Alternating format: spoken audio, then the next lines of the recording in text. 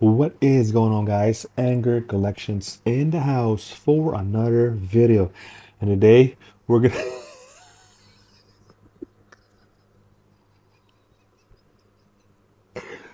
relax, Anger. Relax, relax. All right. So,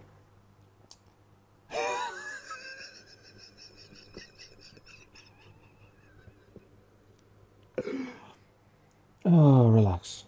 Okay. Are you done? Okay, we're done. We're done. Okay, so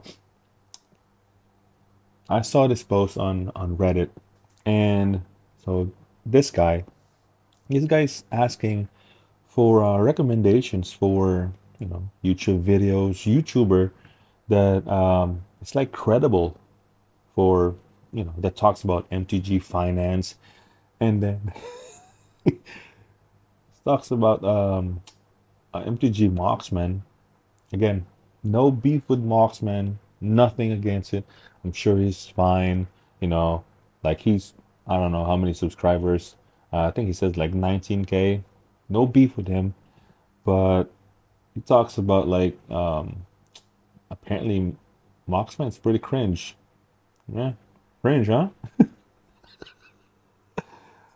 Um, and you guys gotta check it out, man. The comments is like, oh, perfect. But so I just want to make this video. It's because obviously, I do videos as well, and hey, I can be cringe too, right? I mean, the thing with videos and YouTube is, I for me, for myself, right? I talk about my experience, like when I buy stuff, you guys see it. If um if I sold some stuff, you guys see it. So the thing with YouTube is you don't watch YouTube for advice. You go to YouTube to be entertained. That's it. That is it. And occasionally, yeah, there's some like good points, and you go for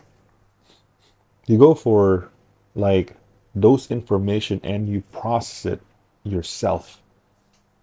And that's really it for the videos. Now, for Marksman, I have zero idea. I watch none of his videos. I mean, nothing against him. Um, I'm sure, like I said, he's doing fine, man. I think I saw some of his older videos, but like my YouTube feed is so like different, man. So I mainly watch like gameplay, as far as like what the market is like. How's the market? How's the MTG market with modern commander? So I watch gameplay. I watch like how people talk about the format, and that's it. That's all I pretty much watch nowadays. Now the MTG, the finance thing. I mean, obviously we all watch Rudy.